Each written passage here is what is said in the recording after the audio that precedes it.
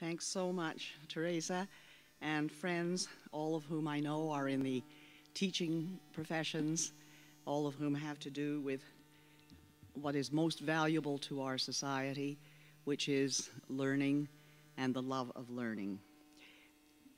When I was asked to come up with a topic or a title for this speech, I said, I really think, if we're going to talk about reading, I will talk about my own passion for it. So I said that life without reading is like a life without love. And love is a very interesting concept in the context of this. There's a movie on right now called Amour, which if you haven't seen, I heartily recommend you to see it, because it's very much more complex than you would think when you first hear about it. It's about an older couple.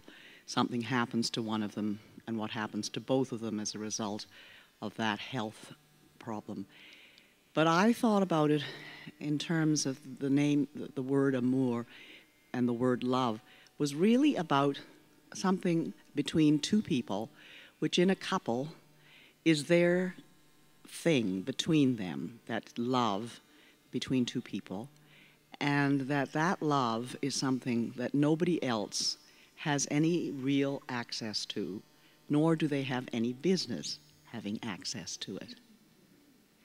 And when I was thinking about my relationship to books, I guess that's what I feel too, that I love my books and I love what I read.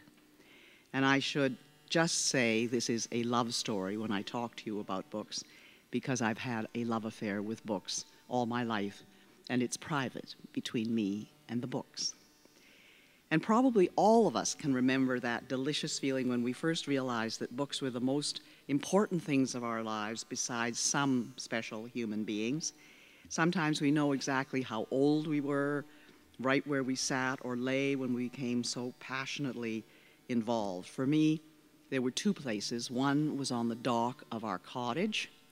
The other place was on the bottom half of a bunk bed in an apartment we shared, my family had, and in the room I shared with my older brother, and reading with a flashlight.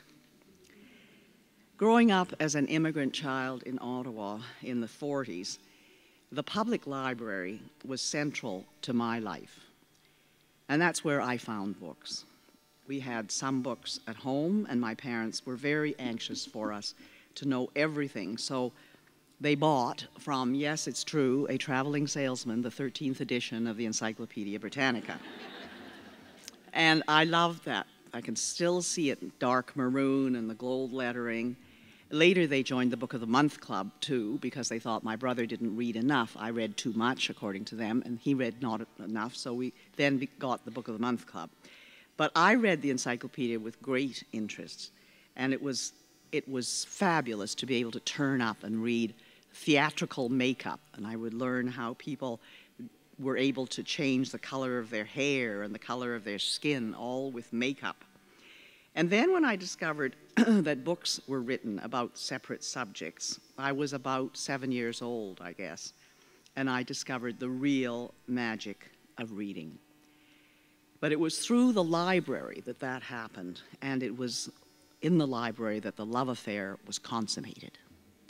I discovered it all on my own because the public library was between my home and the public school to which I walked every day, which was 10 blocks away. In those halcyon years, nobody ever thought of driving you to school, mainly because we didn't have a car. Nor did any of my friends have a car. But people forget now that Canada was not, in the 40s and 50s, a rich country. Cars were not something that everybody had. And nobody would ever have thought of saying, gee, it's cold out. I think we'd better send you to school in a taxi or something like that. You just walked to school, only wrapped up more. And certainly Ottawa was pretty cold. And each of us, there were a group of 4 or 5 of us that went to the same school and lived within a block of each other. We'd pick each other up at different houses.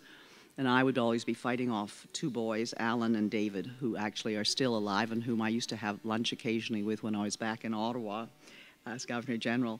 And they would come and torture my dog by throwing snowballs at him over the fence. And then I would peel off with them. And every week I would leave them at the library on the way home. And that was when I learned the meaning of the great Hebrew saying, "Hold the book in your hand, and you are the pilgrim at the gate of a new city." I was at that gate so often that I was allowed the free range of my school's library because I was known as a bookworm who was terrible at baseball. And I wasn't picked, so I didn't have to go out and do that at the recess in the afternoon. And I became a great denizen of Ottawa's main municipal branch. Beautiful library, the Carnegie Library in Ottawa, corner of Laurier, excuse me, and Metcalfe, with grand steps and columns at the top of it like a Greek temple. The grandest of buildings, except for the Parliament buildings in Ottawa. And right beside it was what they called the Girls and Boys House, a little tiny Victorian brick house with smelled wonderfully of old paper. That's a unique smell that you don't get to smell very much anymore. It housed all the children's collection, and I spent hours there after school, opening the books and inhaling the divine fragrance. No one in the future is ever going to know what that's like because books don't smell like that, because it's acid-free paper now. And then I'd make my choice of 6 books for the next 2 weeks. And that was always, for me, the wonderful moment. I used to pass the library twice a day, but I would only go once every 2 weeks and take back the books. And in the summertime, I was allowed to take twice as many, especially when we went away for our holidays. But at Kent Street Public School, I got in discussion about my love of the books, because there were also books, a few books, not that many, in the library at school.